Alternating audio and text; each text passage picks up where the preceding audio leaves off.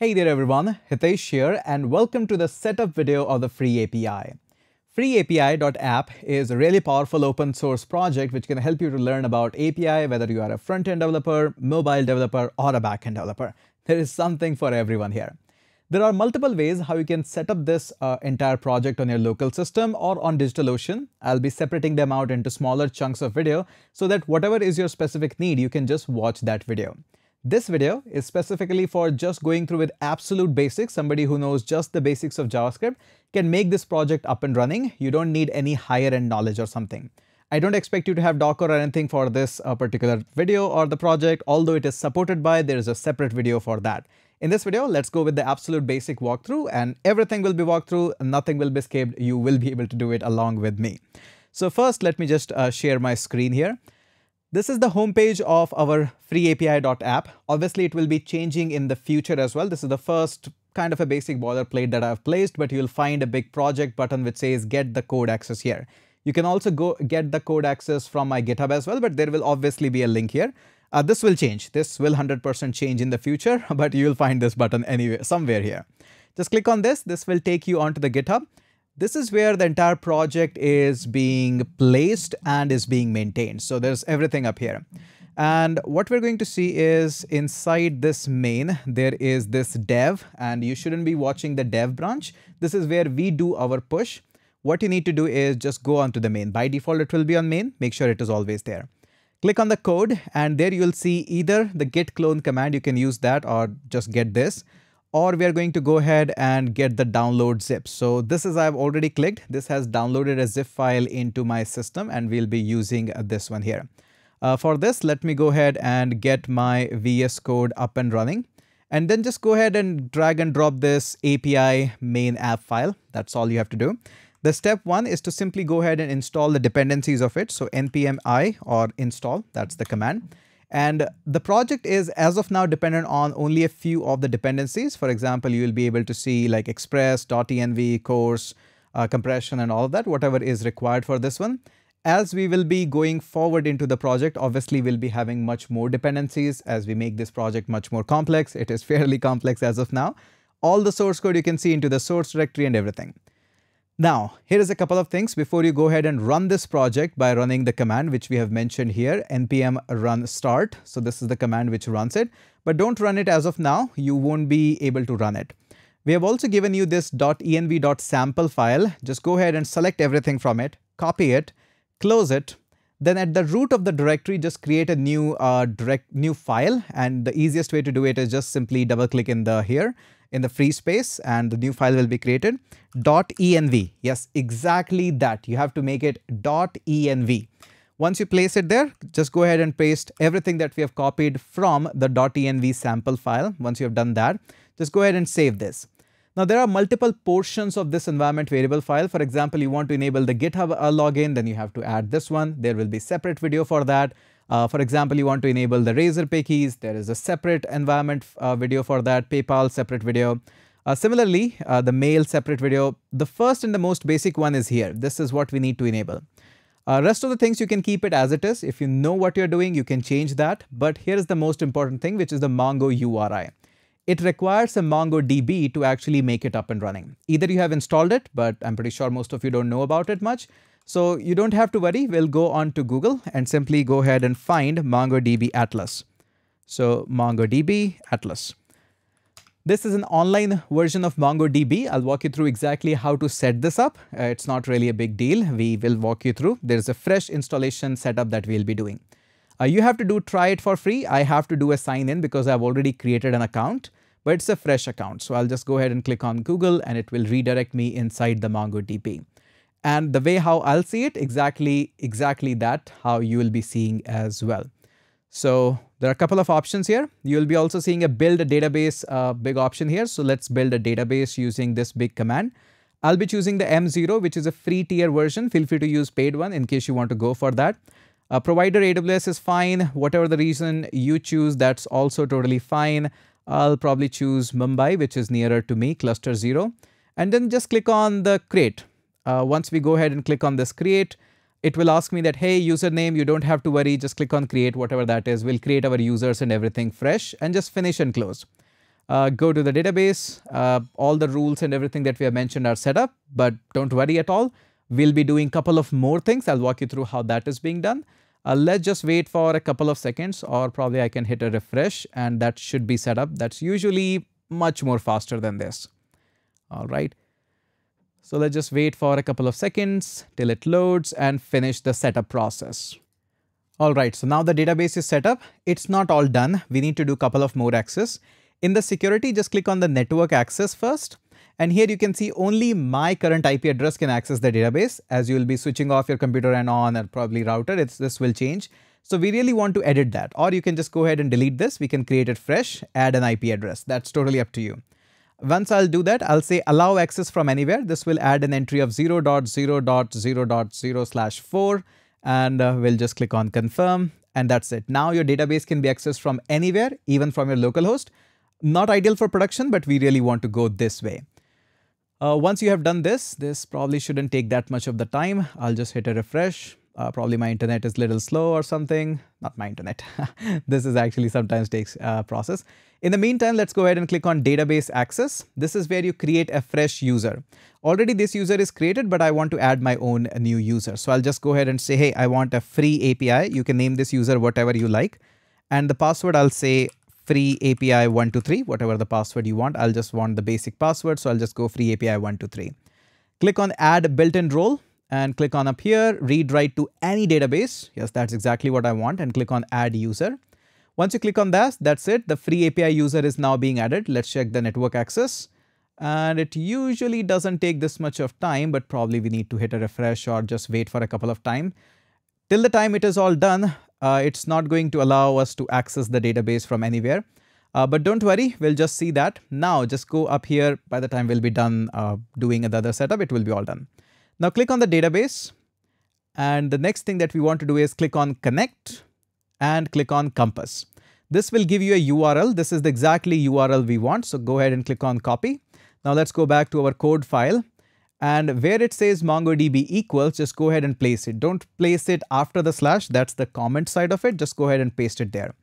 Make sure you change the username along with these diamond brackets. So just go ahead and say FreeAPI as my user. And the password is FreeAPI123. And that's it. That should be a local setup, but there will be an error that you'll be getting that, hey, this should not be ended with the slash. So by the default, we don't expect you to slash. So go ahead and remove that. Or if you say something like FreeAPI or give the database name, that's fine. If you don't give it, we'll just create the database one for you with the name of FreeAPI, of course. Go ahead and save this. By the time we can now close this, and the database should be connected if we get the access of it. It usually doesn't take this much of the time. Let's see what is happening here. All right, so let's just confirm this. Or let's add one more IP address so that we can just be sure 0.0./0. And let's just say which one gets added first. And yeah, this should be. Let's try to delete it. Sometimes this is an online database. Sometimes it creates issues in the request and allow access from anywhere. Confirm it. There we go. Sometimes it's usually instant, but this time we got it. All right, let's go back. This is now all done. Now we can just look for the command to run, and the command is pretty simple. You can check this into package.json as well. npm run start is the command. So let's go ahead and work with that. So we'll be saying npm run start and just go with that. Once you get it up and running, it's super easy. Now your documentation and entire project is running on the local host 8080. Now, obviously, if this port is actually busy for you, just go ahead and change it from 8080 to 8000, 4000, 7000, whichever the port is free for you. Just make sure whenever you make any change in the environment variable, you have to restart. Although the node mode is there, but make sure you still restart your project. I'll just click on this localhost 8080, and this is where directly you are interacted with the Swagger documentation. These are state-of-the-art documentation. You can just run everything and anything from here. For example, there are some default. If you click on this at the very bottom, let me just go ahead and move this up. So this at the bottom actually gives you a health check. You can just click on the get request and click on tryout and execute. This is going to give you a response code that, hey, everything was okay and everything got great. So these are interactive documentation. You can just try them out, learn from them, work through them, and everything is all great. For example, if you want to work with the public APIs or the kitchen sink, I'll walk you through in a separate video that how the documentation and everything is laid out functionally. So for example, you want to get a random user, just click on this get.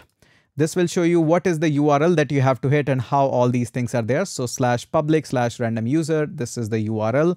Of course, after localhost :8080/API/v1/public/random user. You can try them out with the Postman, with the Thunder client, or with the Swagger documentation directly. Try this out and let's go ahead and execute this. And once I execute, notice this is the URL where the request was sent. So just go ahead and you can copy this. I'll walk you through with a couple of ways.